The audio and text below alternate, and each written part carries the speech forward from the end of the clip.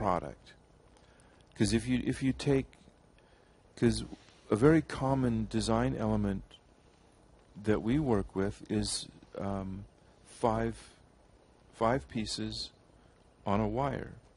You have a central element, 2 caps, and then, how don't you call those outer ones? Side beads. Side beads, those little teeny guys at the ends. So you have those 5 pieces. Now, to make a different product, you can change the 2 caps. The 2 caps could be, you could substitute maybe some of the rainbow wood instead of the metal caps. You just decide to try the rainbow wood. It's the same molecular form. You still have the same 5 beads, but now it looks different. It is not essentially different, but it looks different. Right, so it gives you the full width of your screen. Organized approach to unraveling the chaos of all potential designs so that you can sort your way through it without having to confront utter blank canvas every time you approach the table. Yeah, that's so important. What Claude is describing is actually called the Sane Man's Guide to Coppersmithing. And what this technique allows you to do is to have an obedient, seriously, this is important, an obedient, predictable, regularized, sustainable,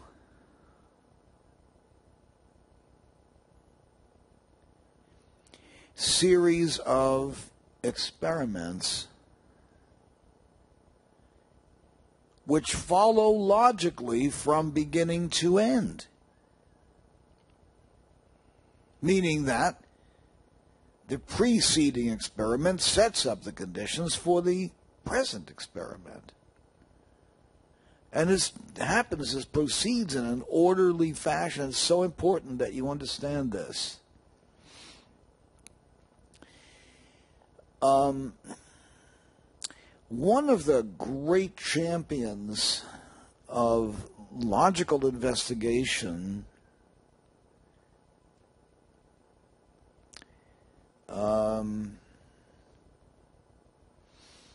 was an English writer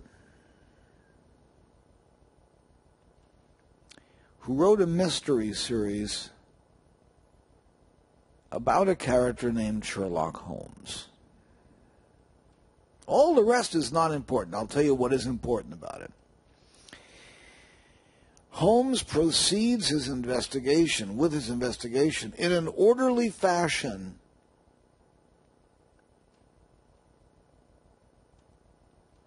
Proceeding to the next logical step, eliminating all possibilities, reducing the equation down to one single possibility, one single unknown, one single thing where that can only be.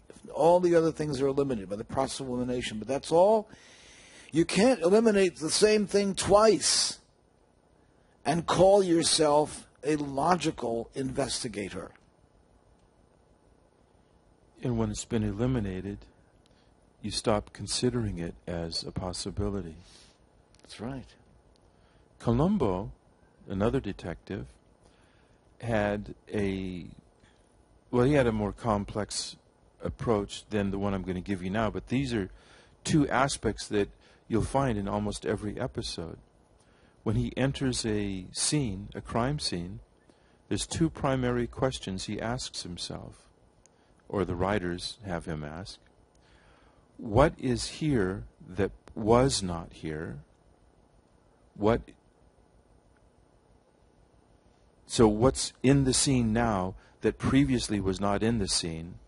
Or the other question is, what used to be in the scene that is now missing? Yeah.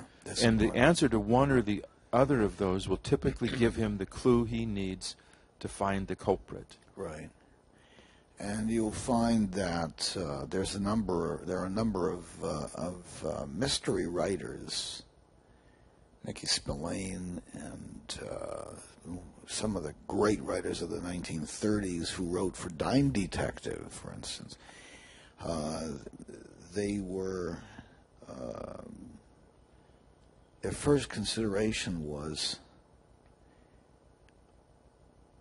what anomaly is happening? What is odd about this scene? What doesn't belong here? What is there a spot of high color surrounded by faded color? That tells me that something was moved from there. Yes, you'll see it often on the walls where there's a square or rectangle of unfaded paint. Or wallpaper. Wait a minute. There was a picture here. Yeah. There's now a picture missing. Yes, that'll happen. And the reason that, or it's not a picture, it's a mirror. And all the mirrors have been removed from the house. Why? Clearly, you're dealing with a werewolf, or a vampire, or the devil, or a witch, or some sort of supernatural evil creature who is not able to look at their own reflection. Wait a second, that describes my mother-in-law. That explains the electrolysis bill. I feared the scale. I'm serious, I used to fear medical scales, getting on a medical scale. Every time my mother got on one, she'd scream. What the hell do those things do to you, you know? So I never step on one. It's the electricity coming up through That's right. Who knows what's going on there, man? I'll tell you. Jeez, that's got to be painful. Yeah.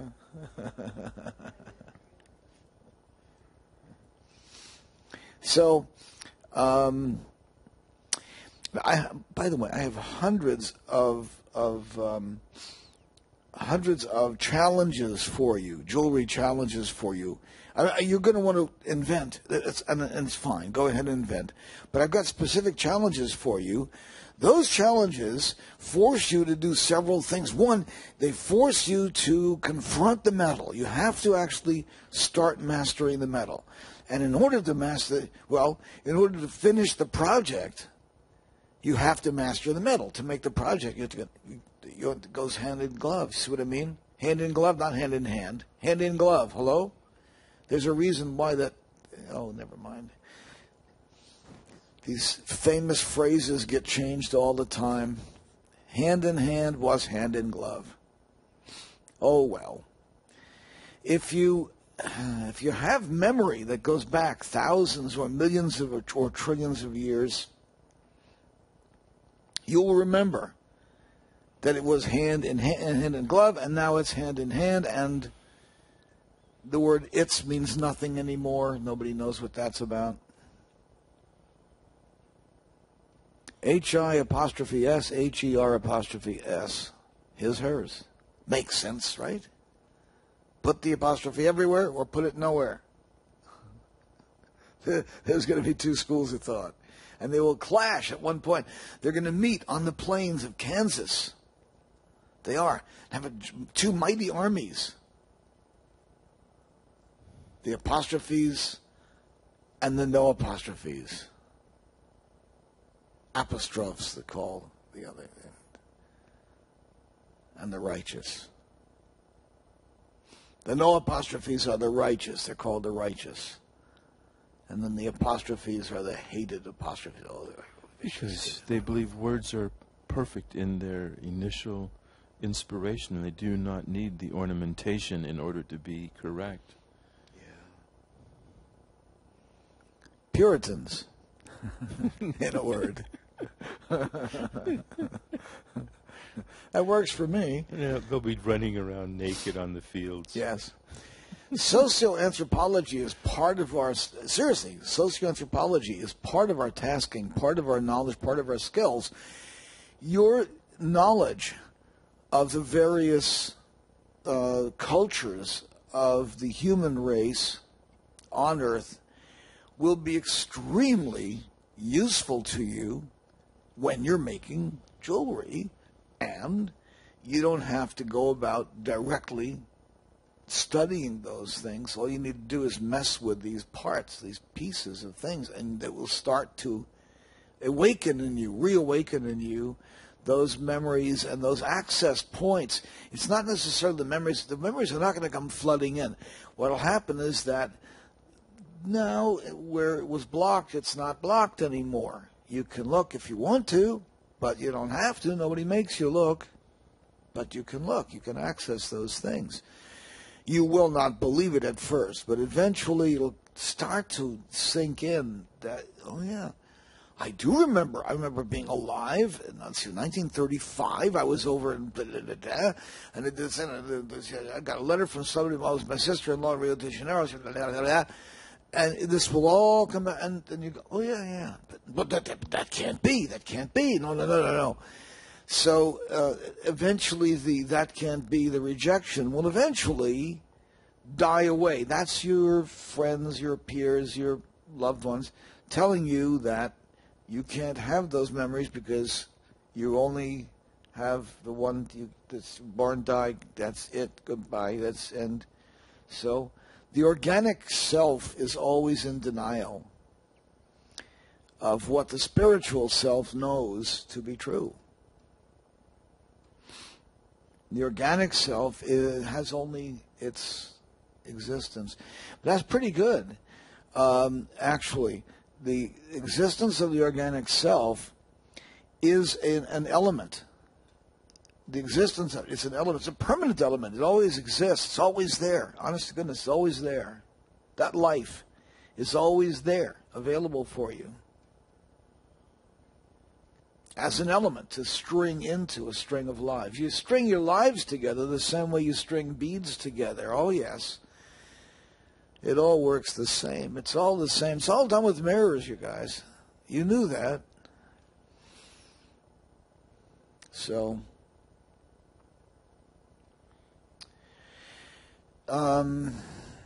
if you follow the designs as given, you will automatically trigger various what are called openings or portals. We have a thing called the portal site, which we have not yet developed because we haven't yet actually introduced the concept of portalism, what portalizing is. But when you open various portals by triggering, for instance, this is a trigger. This will serve as a trigger here. How much will it cost to build this? I don't know. How much can you sell it for? A hell of a lot more than it costs you to build it. How much exactly, I don't know. But I can tell you roughly, it'll cost you roughly $85 to build that. That sounds awfully expensive. But it isn't awfully expensive because it uses very special caps called Dharma caps. They come from Tibet. And they're resin with copper coating. I don't know how they do it. But it's a resin with copper. It's really, really beautiful. Look at this. Those caps are just gorgeous. These caps, you're talking $5, $6 a pop. But you won't care. When you see the triggering agent, the triggering effect of this, when you wear this is a Zingo piece, then I've combined that cap with normal green. These are normal light green, which is a perfect shade for this particular operation. See, it's your normals that actually determine the magical operation of the beads. So when you keep these green, which they were until you touched them, I didn't say turn them purple. When you keep them green, you achieve a result, which is it generates resonance with a healing angel, particularly healing angel. Call it the chlorophyll effect if you want to. So the chlorophyll green beads have that chlorophyll effect. That is to attract certain angels. St. Stephen also is attracted by that green, the help of St. Stephen. I don't know if you know who St. Stephen is. No? You Catholics should know. No? St. Martin, you know St. Martin? There's two St. Martins. No? St. Anthony, you know St. Anthony? Okay. So if you are happy with the Christian denotations of these various saints and so forth, it's okay. That works. I can tell you which saints are drawn by the activation. See, when you put these down in their normal green, nothing. They're down on they're nothing. It's just room temperature to them. I mean, whatever the temperature is, it's normal green. Now you may get them; they might be purple when you put them down on whatever surface it's at. Maybe you're in Alaska, Anchorage, and you got the window open. So you put them on the table. They're going to be purple or black or brown or something really dark, maybe. Perhaps you live in Needles, California, out of the Mojave. Yes. Go looking for the Mojave Desert. All you see is Mojave. That's awful. Yeah, look it up under Mojave.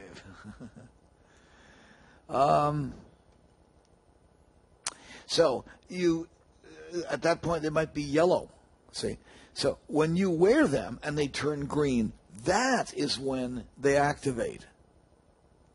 Now, what is really interesting about this? I'm working with this is my friend Steve. I've known for almost 55 years now, I guess. Yeah, 55 years. And he invented these things, and what he can do is any design that I want on here. I mean, I have to get, I can't get a few of them. There's minimum of 1,000 beads. Otherwise, there's no way he can manufacture because he's got to tool up for each bead. So he used a number of designs, Persian designs, Chinese designs, that I happen to find very, very useful. And I can have other designs made.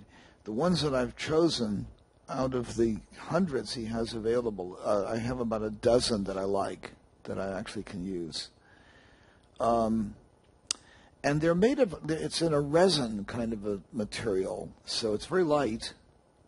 They're large. They can be large. There's also smaller ones. And this one here, if I can turn this one yellow. This will be a high energy. This is also useful for a couple of other things I'll show you in a second. Yeah, there it is. I don't know if you can see this. Yellow. Yellow.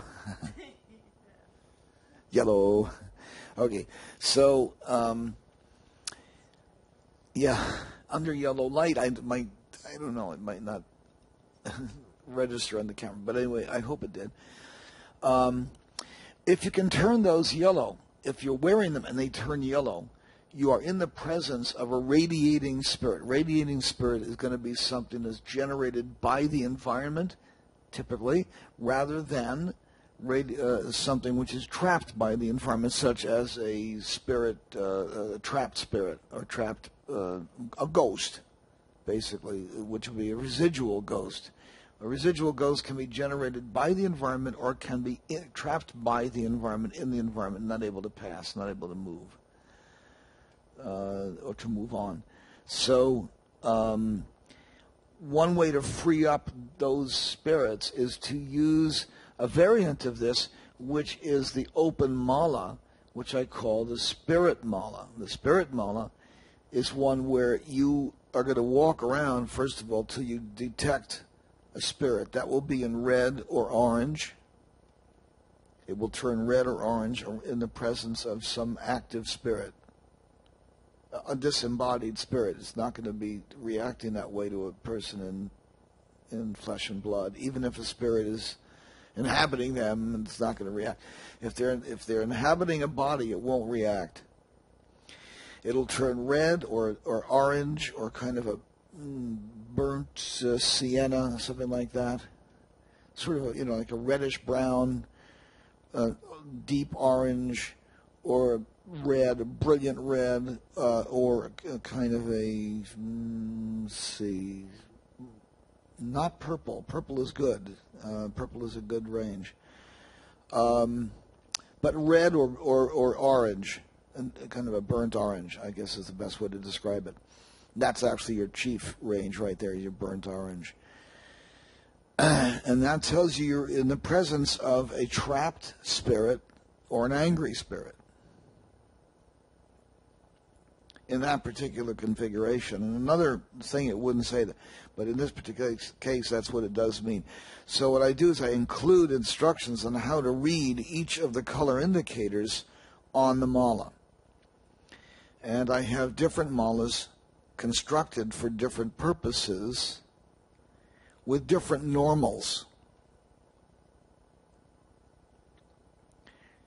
And I also have a set where the normal is, in 3 cases, the normal is blue, but they happen at different times and under different circumstances that the blue occurs. So the blue is in the range in a different place. Can you explain how you shift spectra? Just, like...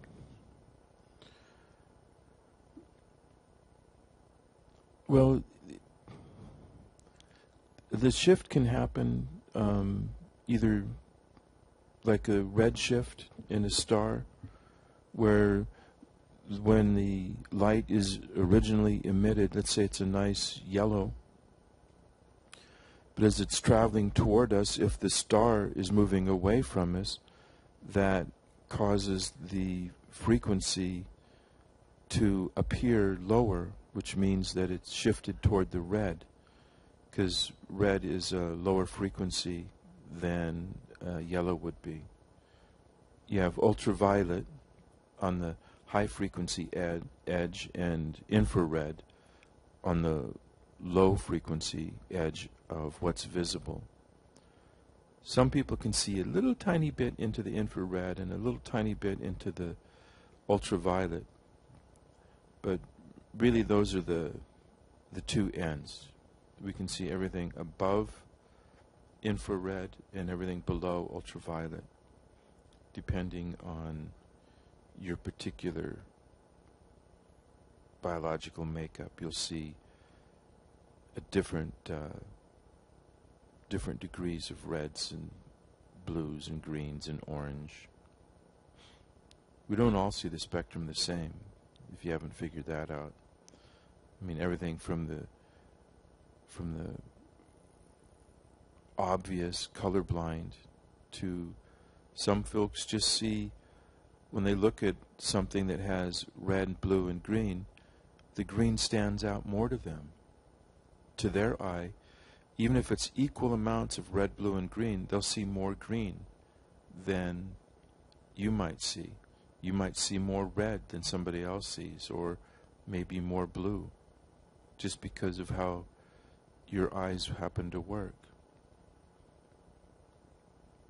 Those differences are not indicators of disease.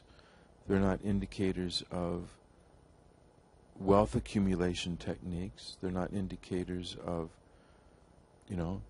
how to propagate the species. So we tend to ignore those, but they are there. If you had any way of communicating effectively enough that you could actually discover it, I don't know how you would.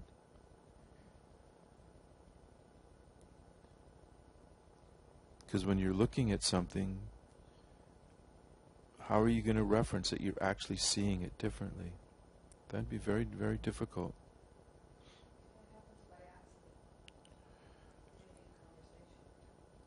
I don't know that, how would it,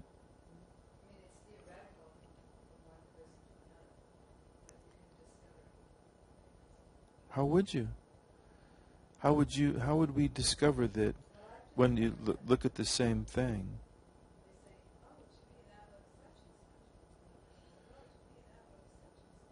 Yeah, but that can be an artifact of language, and they can, in fact, look the exact same to you. But the way you're phrasing it is that to you it looks... It's very difficult. You actually have to have a glimpse of what they're seeing. It's not as apparent as you might think.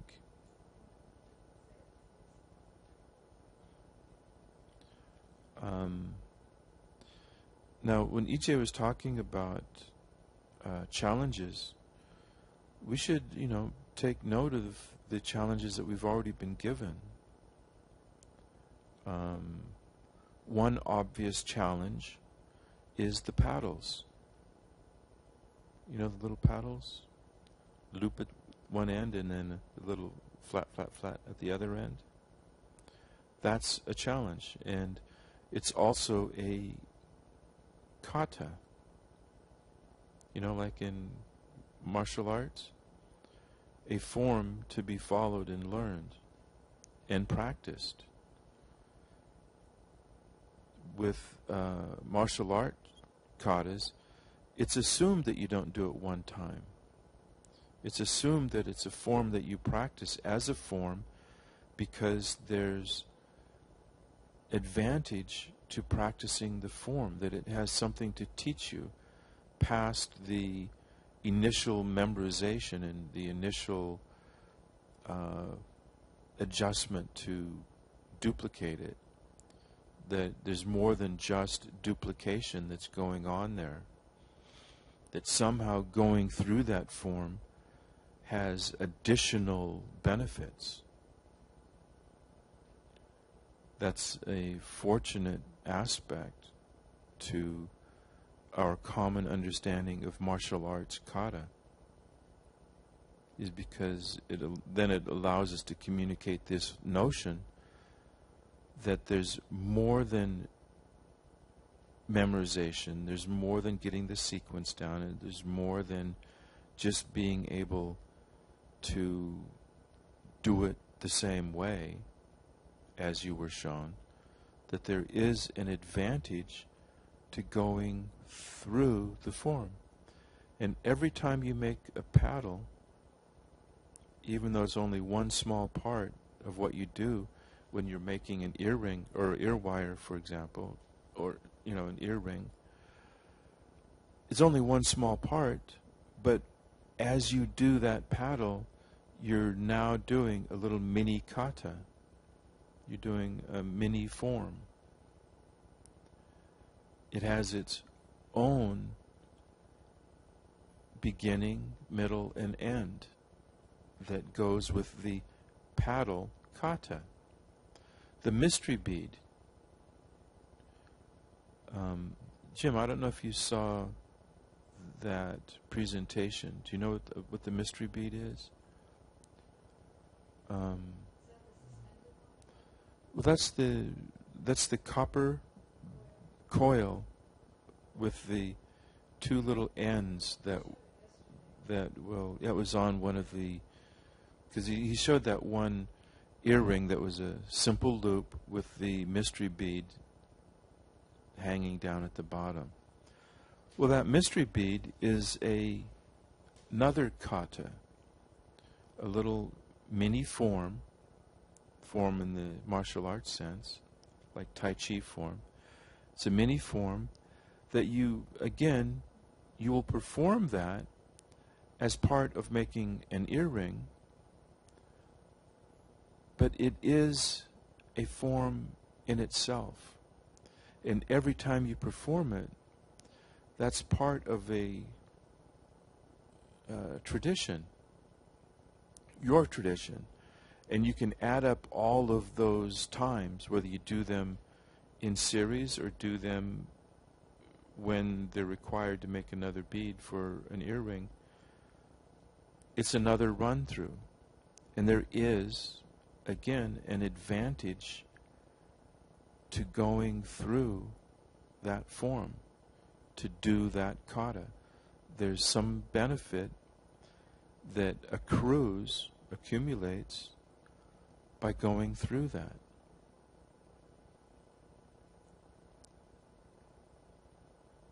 One of the obvious benefits, obvious if you have had this experience, if you haven't had this experience, this won't occur to you. Jim, do you remember, have you made paddles? Do you know what the paddles are? You've made loops though, right? Now each loop is also a little mini kata, little mini form. It's just a thing onto itself. An ear wire is a little mini form, but you've done the loop, so we can talk about the loop. As you're doing the loop, all of the loops you've done are connected. So as you do one loop, you, in essence, are doing all loops, in that you have access to all loops that you've done this lifetime and all loops that you've ever done. So you can connect up. Doing that kata, in each one of these katas, allow you to have that same connection. As you look at your jewelry making, you'll see that there's quite a few little mini katas that we go through.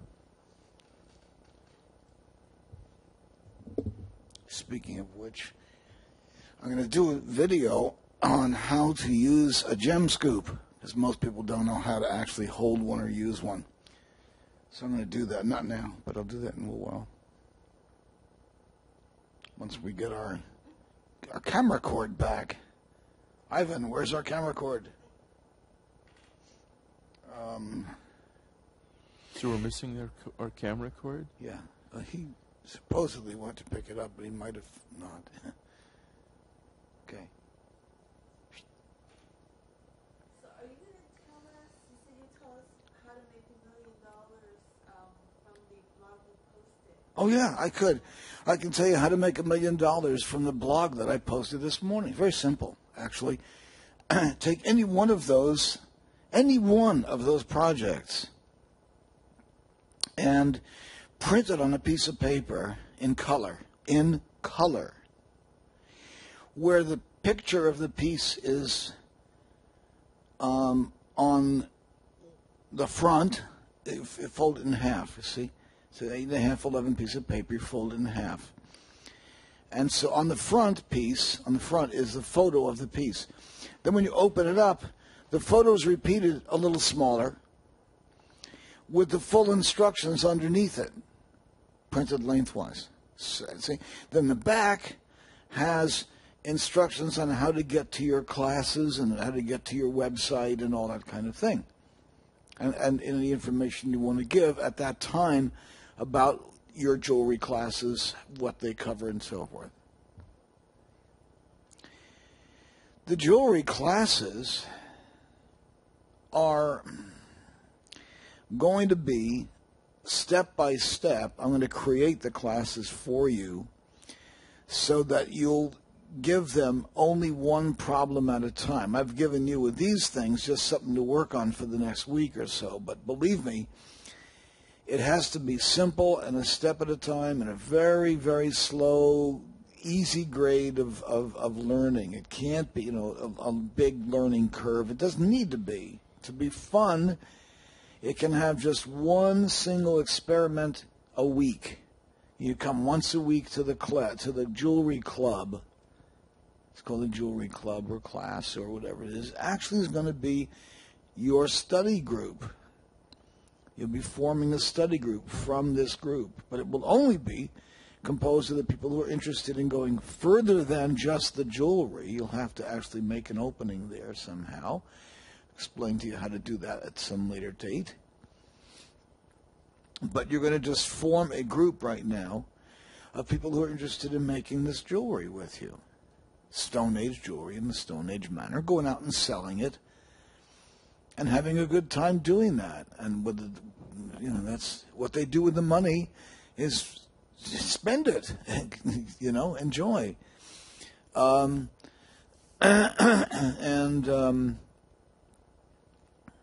get some economy flowing to their hands.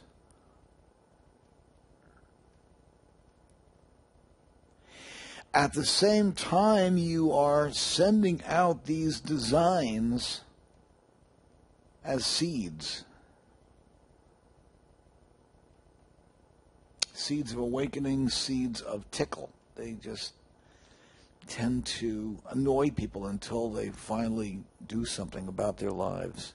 Some people they don't annoy at all. They think they're really cool. And other people it just kind of bugs them until they finally do something to actually use the lives that they have been wasting. No, the thing about a dog whistle is that when you blow a dog whistle, it's a frequency that non-dogs, they don't hear it. That's right. Only the dogs will respond to it. And That's with this right. jewelry, it's putting out a tickle that only those that should respond will even hear the tickle. Thank you for making that point. We were talking about, I totally forgot to make this point. Thank you. The design of the necklace plus the designs on the beads, particularly the caps, are attuned to a particular frequency. That frequency is like a dog whistle to a human, and a dog whistle to a dog, and a dog whistle to a bird, to, let's say, a canary, because each animal hears in different ranges of the spectrum, of the sound spectrum.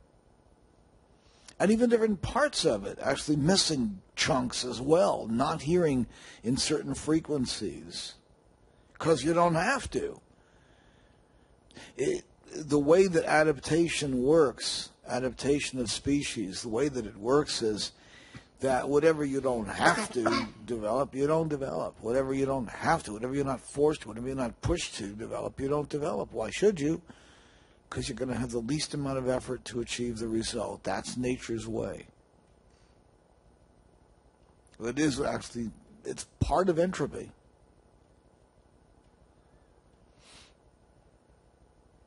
And believe it or not, negentropy is the enemy. It doesn't sound like it should be, but the clustering effect, the zigzag and swirl, is the enemy in a sense. And yet you're using the enemy's power to overwhelm it. But in the center of all of those points, there's a black hole, tiny black hole, but a black hole nevertheless. You want to avoid that. So that's the identification. You want to avoid identification with it. So you're passing these things, you're making them and passing them along, passing them on and passing them on. They're your children, but you have to be able to let go of your creations. And this is another thing, but letting go. If you read Lord of the Rings, really read it. I don't mean the movie. The movie's cool, okay, but it's not the book. It's not the same thing. Get the Red Book of Westmarch, the big fat book, the big red book, single volume. It's findable. And as you read into that, I'm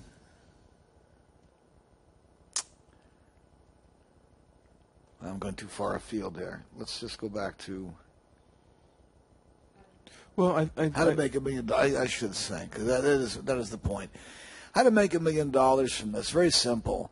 You take the photo, as I said, and you put it on a piece of paper, where all you can see is the photo.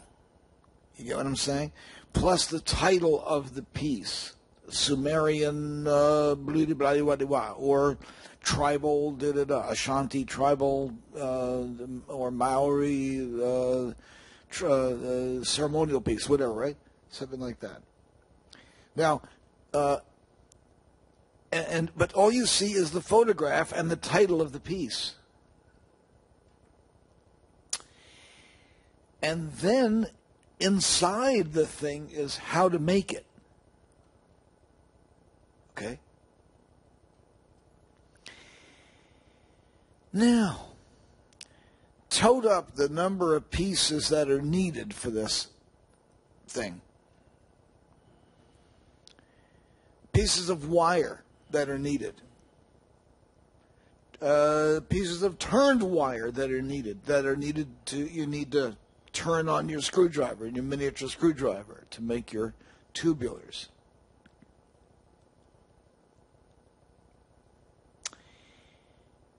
The number of hammered out pieces that are needed to make the paddles.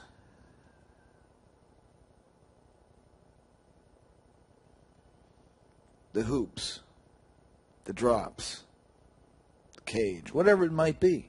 Now, pre-make those for people, except don't hook them up together. You beat out the paddles, you do all this stuff for them, basically, except you don't hook them up. So they're all separate parts. They're made, but they're separate parts. Unassembled. Unassembled, right. And you set up a class where they assemble these things into whole workable things. Of course, they'll butcher the fine work you did in order to get them together. They will totally butcher these things.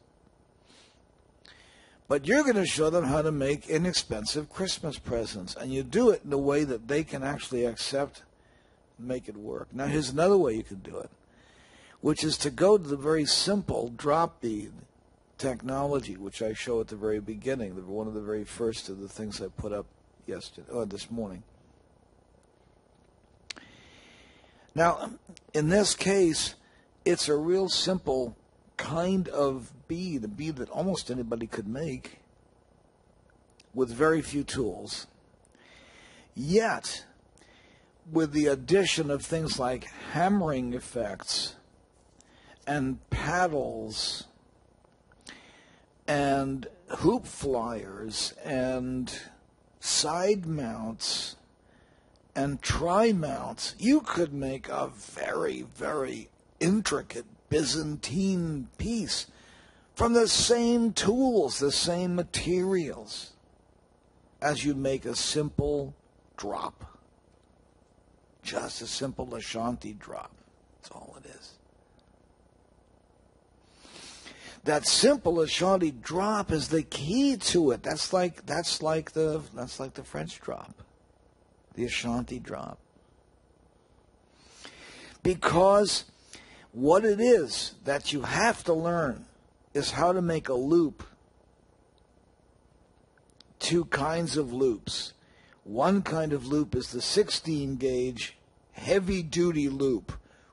You just turn the material, turn the metal, and leave it like that, and make sure that you make a nice tight fit so something doesn't slip off out of that loop.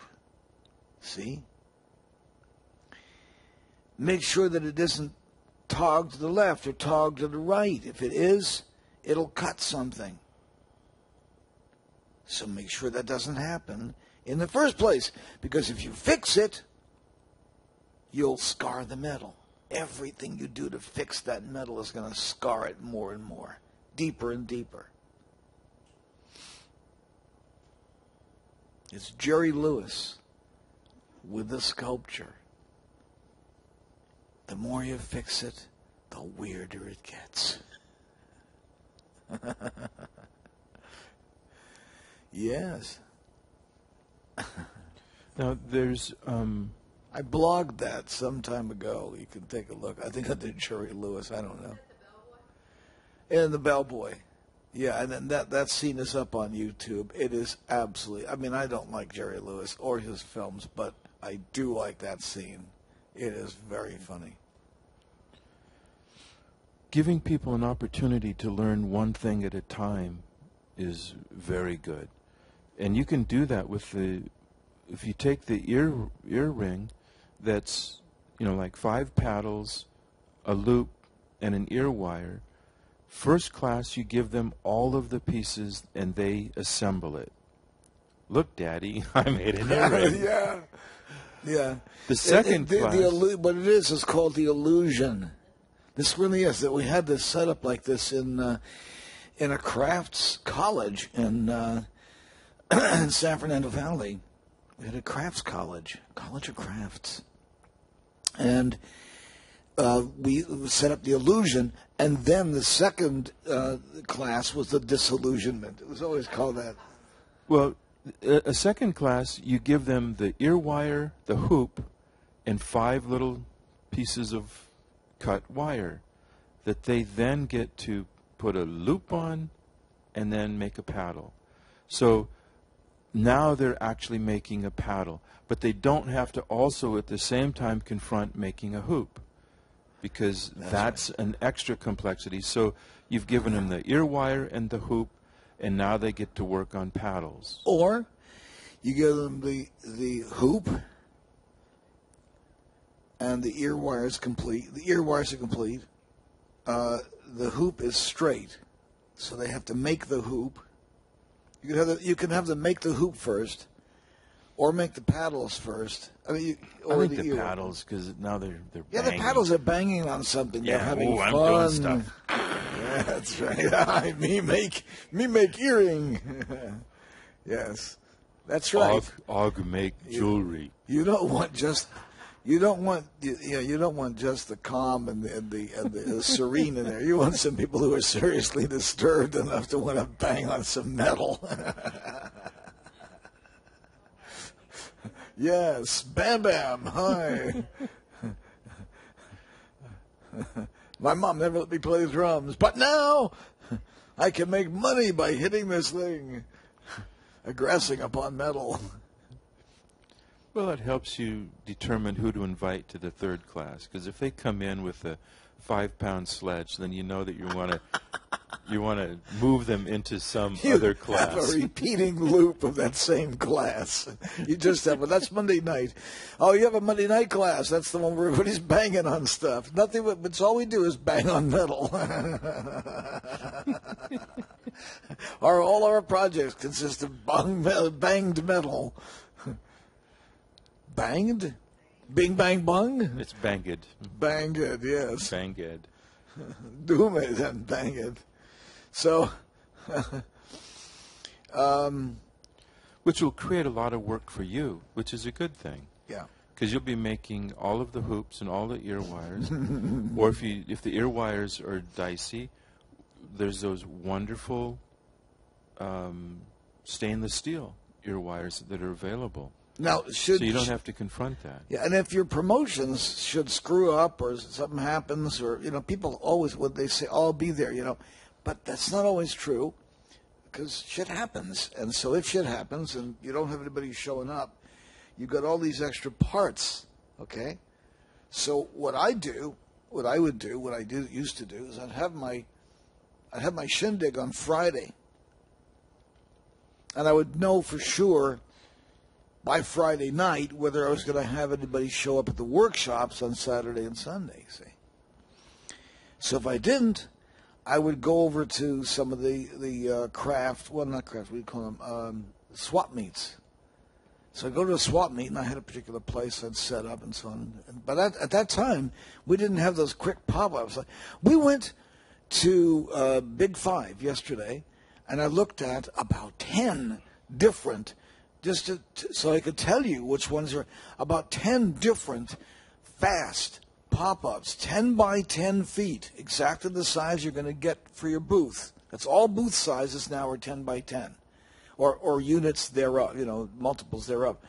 So each unit is going to have a 10 by 10 booth, a 10 by 10 tent on it. That tells you the booth itself. That defines the booth. Within that, you have to find some way to set up so there's room for your customer to move around in that space, which means that you have to understand how to use the interior of those spaces. So you need one of these things handy. They cost typically anywhere from about $100 to $200, some of that range. Average $160, I'd say.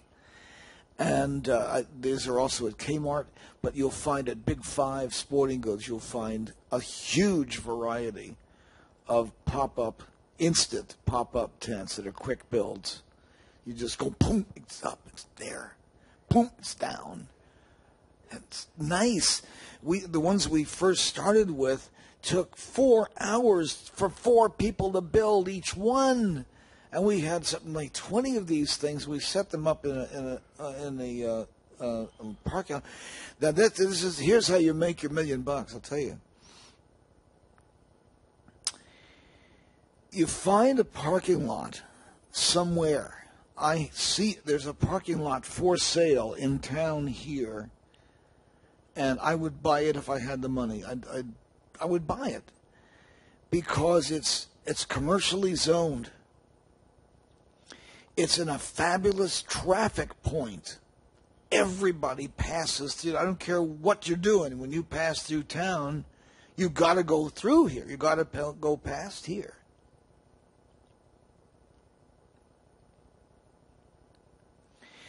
And I would set up a swap meet, at least on the weekends, every day if I could. Set up a swap meet environment. But don't invite other dealers. You have one dealer. It looks like there are 27 booths. But it's one, and you can have 4, 5, 6, 10 people working there. I'd have 4 or 5 people working there. So you can, because people will try to maneuver you away from your merchandise, and then they'll swipe it and run and that kind of thing. You don't want that. So you want to have enough people there to man the booths. So you have it set up in such a way that it's called co-op style. So it looks, I can explain this another time. Anyway. The point being is that there is a formulation for how to do this. It's not just to kind of wing it. Oh, no, this is not something you make up. When it comes time, there is a definite formula that works. Right. This is the Caravanserai formula that was worked out years ago by Phil Blecker. He worked this whole thing out, how to do this, how to set this up. Amazing, absolutely amazing. And then he does this, he had a schematic, a blueprint of how to set this whole dynamic up. Anyway, let me tell you how to make $1 million from what I posted. You have a photograph of this item, and you have a bag that has the photograph on the front and inside, but you can't see what that is, are the parts to make that thing. The parts. Everything you need is in here. But all you need is a pair of pliers and a flush cutter. That's all you need to make this project. And it's only blank, blank, blah, blah, whatever the amount is. And now this has to be cheap for you in order to offer this cheaply. And it can be complex, hard to make. It can be one of the things that I show, such as any of those things that I put up there this morning. That would be incredibly cheap for you to produce a kit that consisted of those things, and you could preclude the flush cutter by flush cutting all the pieces beforehand for the customer. And, get this, providing a very inexpensive pliers, needle nose pliers. You can get needle nose pliers online for as little as $1.50. They're not very good, but they will bend the metal. They will do it for them. You can actually afford to give this miniature pliers away with every kit. That's all they need. That's all they need. See? because you have pre-done all the other stuff. Now, if it's something that has to be banged out, that's a different story. That I don't intend you to do. Be banging out those things unless you want to. Hey, you know what? You want to sell earring kits really fast? Pre-bang all of the paddles. Just pre-bang the paddles. And while you're doing that, you might as well put the loop in on the top. So loop and bang the paddles. Make those so you can actually have it as a separate unit.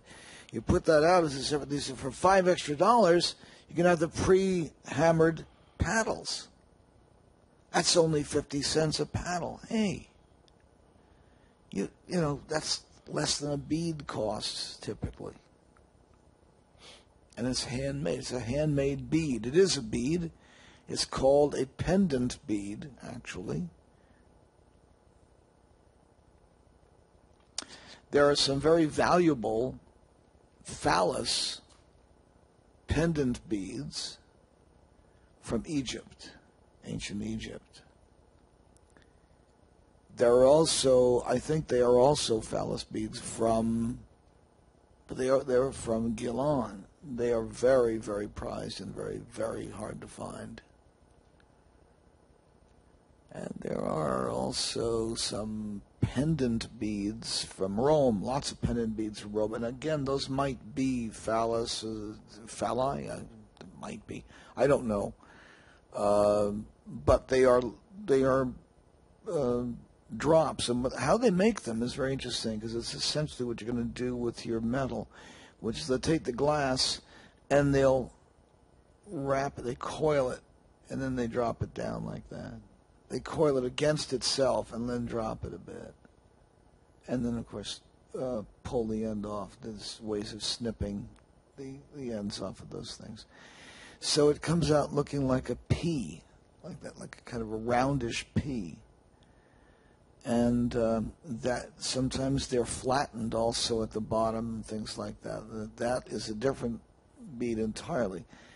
But those are stamped beads. They're coiled and stamped, or sometimes they're wound and stamped. They're called wound and stamped beads.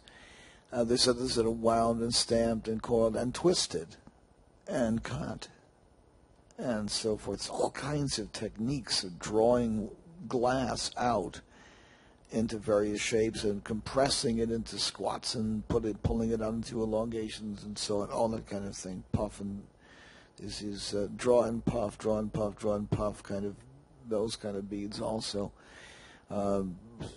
Venetian beads are very amazing. Czechoslovakian beads, glass beads are very, very amazing, astonishing things.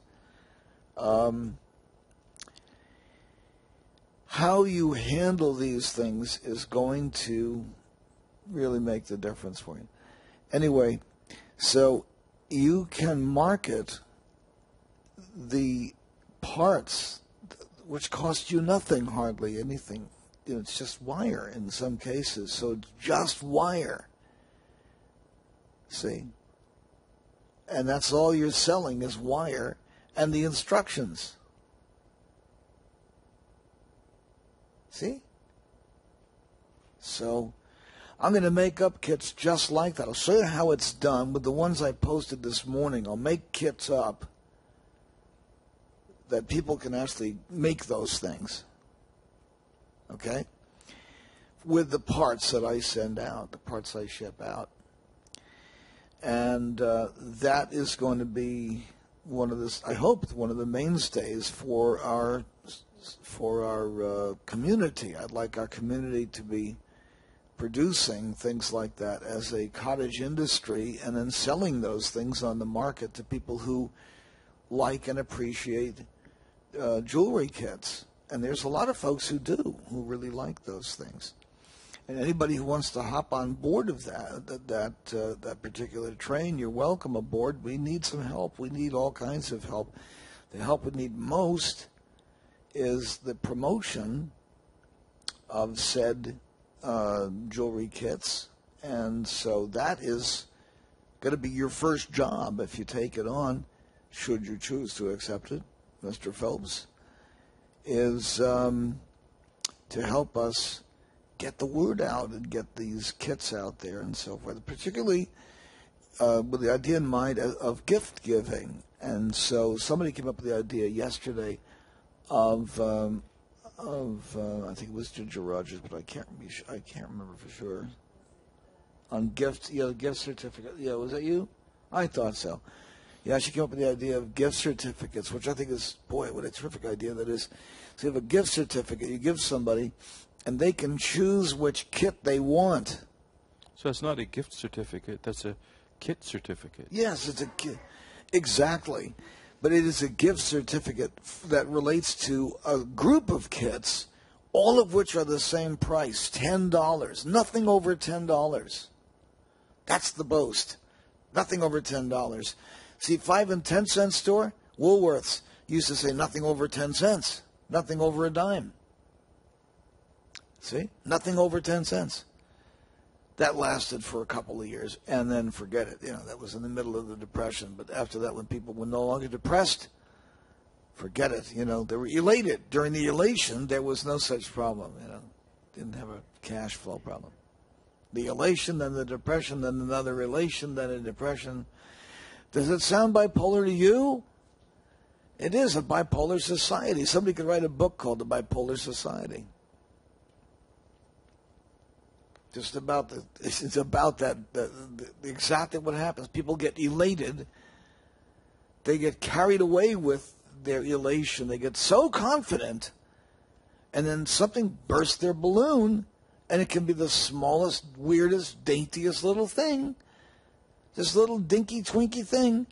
Or it can be a big, crushing, horrible thing, but usually it doesn't take that much. And suddenly, oh, there's a depression. Everyone is so depressed that I must rush. Because it's bad times. Well, it's bad times is created by bad times creating itself. It's people creating the bad times. Because they expect it to be bad, it's bad. Because everybody expects it to be bad. It's a mood swing. And then there's an elation, there's a depression, then an elation, then a depression. And they call it a depression or a recession when people become uncertain and afraid. Well, they're always uncertain and afraid, right? So what does that mean? Well, it means that they, at that point, have no clamp on it. They don't really have any way of denying the depression or denying the oppressive bleakness of their existence.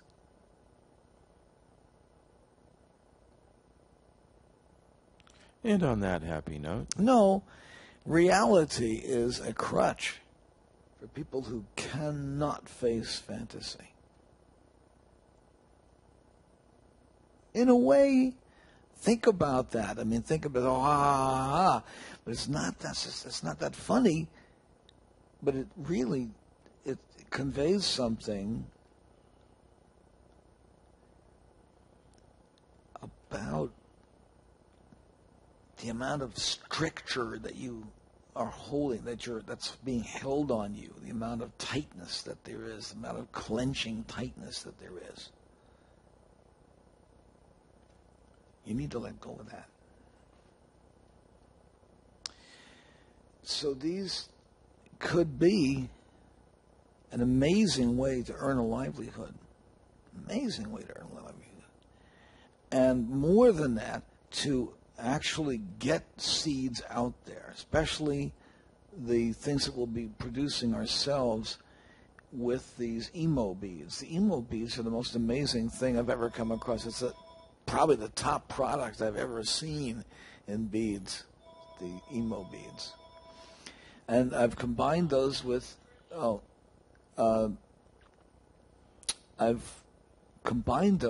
ancient beads of various kinds, and also with other historic beads besides ancient, also medieval beads.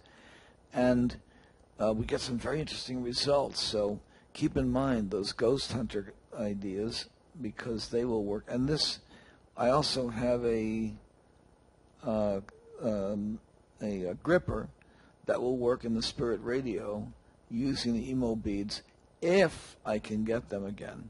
I'm going to talk to Steve and see if he can make them. He doesn't make them, but he did. He made them. He tried them, and they were a commercial disaster.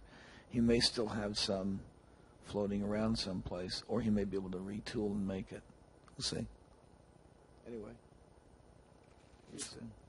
You were going to say? No. Well, that does bring us to a close, though. Doesn't it? Thought so.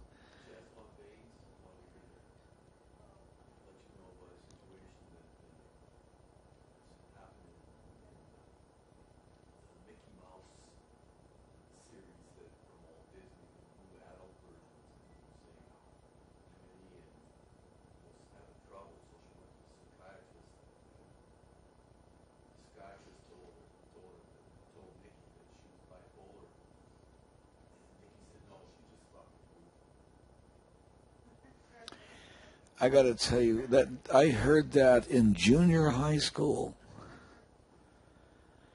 and it had to do with Mickey shooting Minnie, because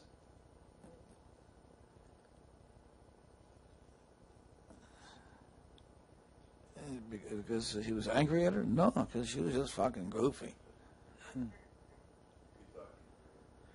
Oh, yeah, I did know it, but I'm very interested to know that it was Jazzy who sent that joke in. So Jazzy gets a prize. He gets a prize, and the prize will be sent to him at his present location, and I'll send it. I'll designate it to you momentarily what the prize is exactly. So yeah, it's worth doing. It's worth it. Thank you for the joke. No, it's good. And it was I hope you guys heard it, because if you didn't hear it, well, too bad. I'm surely not going to repeat it. It's a dreadful anti-Disney joke, and I'm not going to tell it.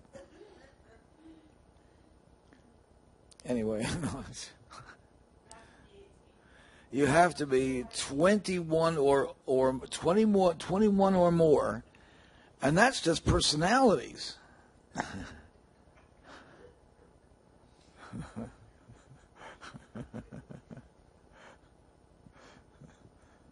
So, yeah, no, I mean, you actually could turn it into quite a business. You know, you walk down the street and sell kits like that. I'm going to show you how it's done. It's very simple. I'll have it for you tomorrow. We have folks in our group today that make money on jewelry that they made, extra money. I know. People are selling their jewelry, and people here are also having the same experience that they are selling their jewelry. What's really neat is that people are buying jewelry again, especially at the range of anywhere from, let's say, $10 to $35, and they love kits. Oh my God, do they love kits? So we are up to our eyeballs trying to get kits out there, and so I'm passing this on to you just as just an idea. Just think in terms of selling kits to people. Can you imagine making these for only $10? All you need is a pair of pliers. And you can sell them the pliers extra. They'll make another $2 on your pliers. Why not? You buy them like by 12 at a time, online, and for $2 each. And they say, well, I've got these pliers for $5 each or $4 each or whatever it is. Make a couple of extra dollars there. And you carry a half dozen of those things with you. You should be able to make a half dozen sales a day. I would say in a really good space, good area, you should be able to make 10 sales. Well, let's make it 6 sales an hour, about every 10 minutes or so. It'll take about 10 minutes to to conclude and find another customer and so on. So, and there'll be sometimes clusters of people, like 2 or 3 people will cluster around. This happened to me the other day when I was showing something. 2 other people came in and looked and said, oh, hey, how cool. Like that.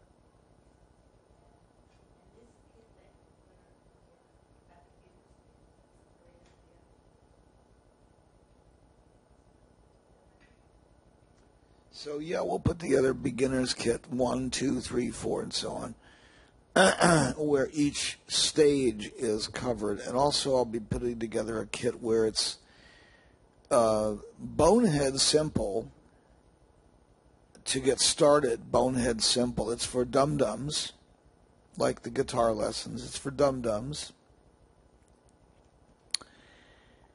Where it starts out with, this is a piece of wire.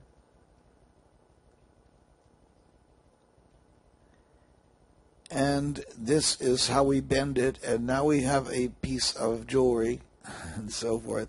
And I know it sounds really ridiculously simple and ridiculously childish, but it isn't. It is part of the learning process to start from very simple levels and then work your way into more complex things. It's really better to do that. And so I recommend starting slow and starting simple and starting easy, just like fast draw. Just like fast draw.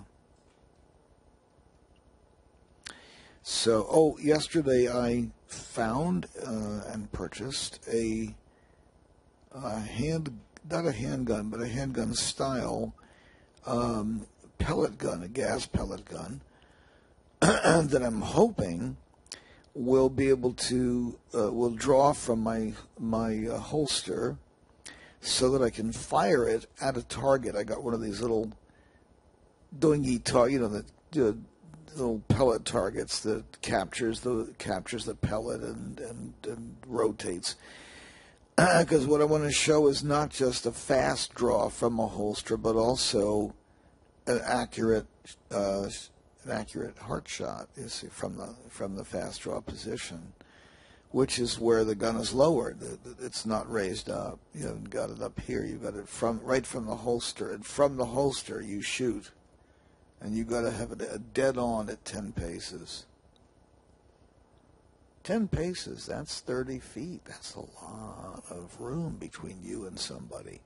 The average gunfight, for instance, at Tombstone, the one at Tombstone, the OK Corral, but there's others, lots of others, thousands of other gunfights. Typically, they happened at about 2 or 3 feet range. And people missed. Because you can miss with a handgun at a range of 2 or 3 feet, honest to God. Especially a blunt, one of the 38 specials. Those things, how that could go 4 feet off at about 10 seconds. It's way off, way off. There's nothing to keep that thing in trajectory at all. So,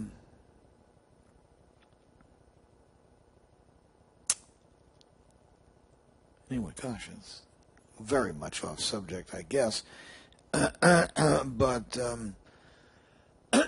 I am planning on showing in the reincarnation workshop some of the fast draw techniques that will help you to recover those memories that are currently blocked by things like shock, seizure, gunshot wounds, things like that.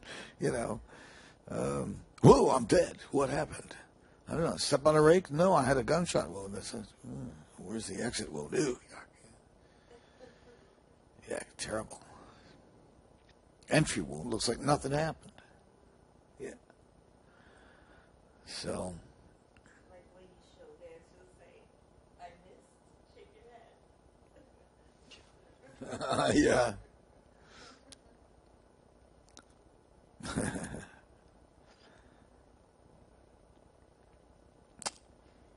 Yes. That was also junior high school, I think, pretty much, around 1956. I remember that. Yeah, 56, that's when I heard that one. I can tell you where, too, in the playground. Yeah. Little carousels. Amazing. Yeah. Oh, let's show it, because we discovered we still have a stack of these prints. I had a suspicion we might, and we did a search. Barbara did a search and found this print, put it up in front of them, show them, yes, this is, I did this watercolor in 1964. Is it gorgeous? They can't see it yet, I bet you.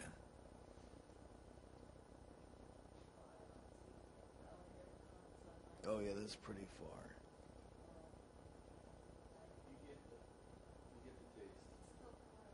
No, here, put this up close. Put the table up closer. Yeah, put the table up closer to the camera, or put the camera, roll the camera in. There you go. That's it. There you go. Ta-da, ta-da. And this was framed by Fay White, or framed for framed for Fay White. It was on, but framed by Robert for Fay White. And that is a very nice framing job on this piece. This is a carousel, and I'll tell you the story about this briefly, and then I got to go. All right. In 1964, Peter Hirschfeld and I drove over to Griffith Park. Not actually with the same. We had the same idea. We were at a watercolor class, and we both had the same idea to go over to this carousel in Griffith Park. Pardon me. Yeah. So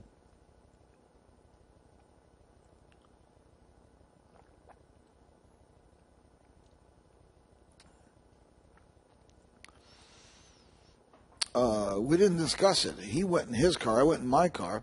We both ended up there at Griffith Park, and we saw each other wave, each one was doing different area, different thing, but we were both painting the same thing. And as we're doing this, little by little, our whole class drifted in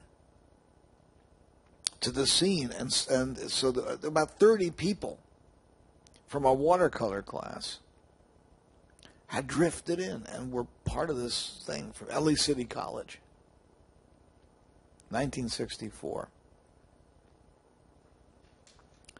So the crowd around the carousel became a whole bunch of artists painting the carousel.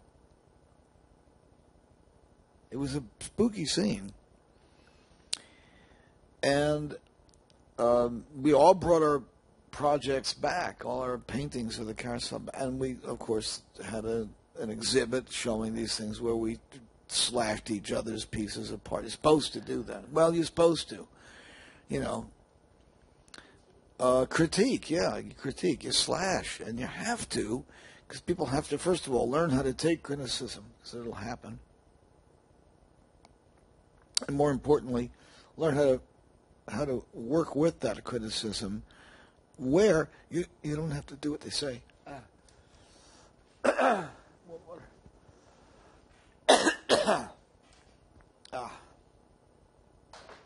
Ooh. Uh-oh.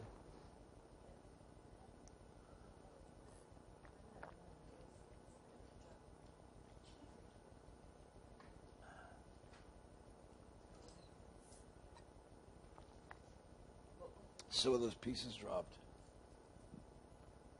out of there, down onto the floor, I think. Here.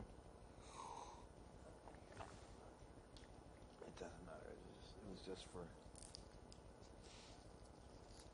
a whole bunch of examples.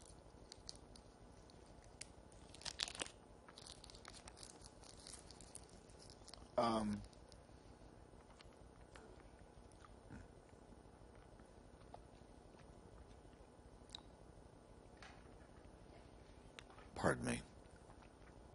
Where was I?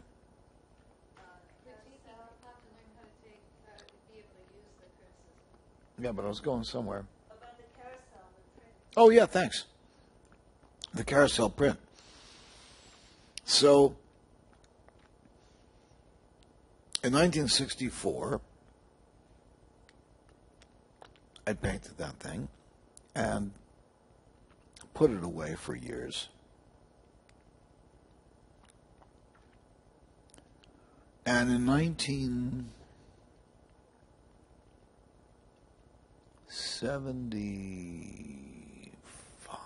76, something like that, something around there. It might have been as late as 1980, I don't know. Somebody decided, let's make this into a print. Now, the reason for that is because we had a printing house in Grass Valley that had just moved there, and they were art printers. They actually printed huge art color prints. That was really rare at that time. So for $2,500, we had this printed, 100 copies or whatever it was, I don't know. Yeah, $2,500.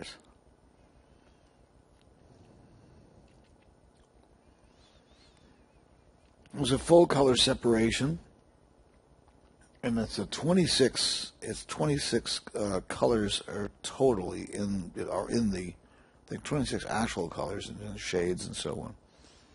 It's very subtle. The painting itself is very subtle. The printing is very, very responsive to that subtlety, and it looks exactly like the original. In fact, my parents had the original, and it was framed up, and one of these pieces was put nearby, and they got confused about which one was which. It's that good. It's really good. So it is the original. It's as close to the original as you're going to get in a print. It's a full color print. And originally they were sold for, I don't know,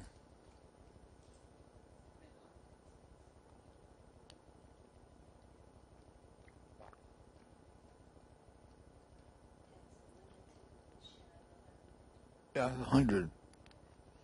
Limited edition of 100, which included proofs.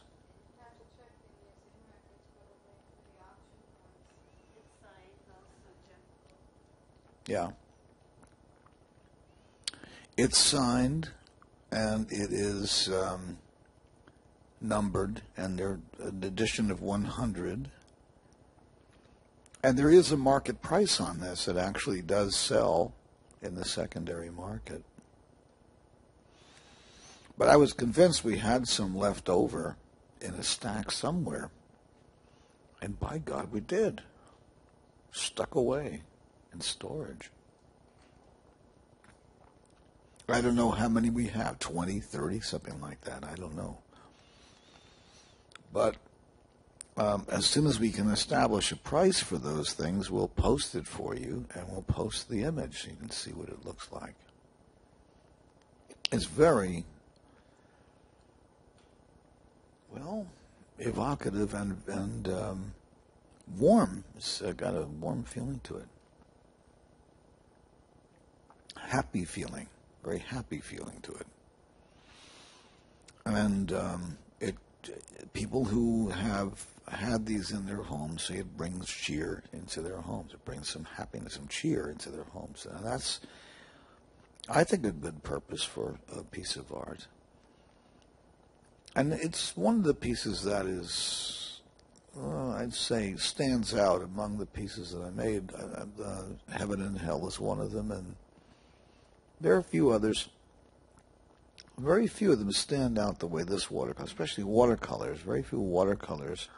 I've made some that are very spectacular, and some of them that are admittedly pretty. But this one is different. It's just different. There's something about it. I made probably 100 watercolors of this carousel, but this is the one. This is the one. This is the print this is the one we decided to make into a print.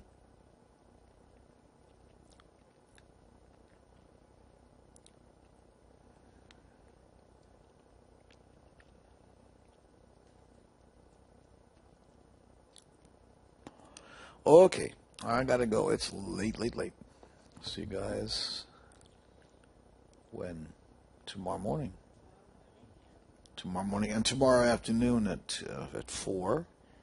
If you have a mind to, it'd be nice to see you there. You're invited.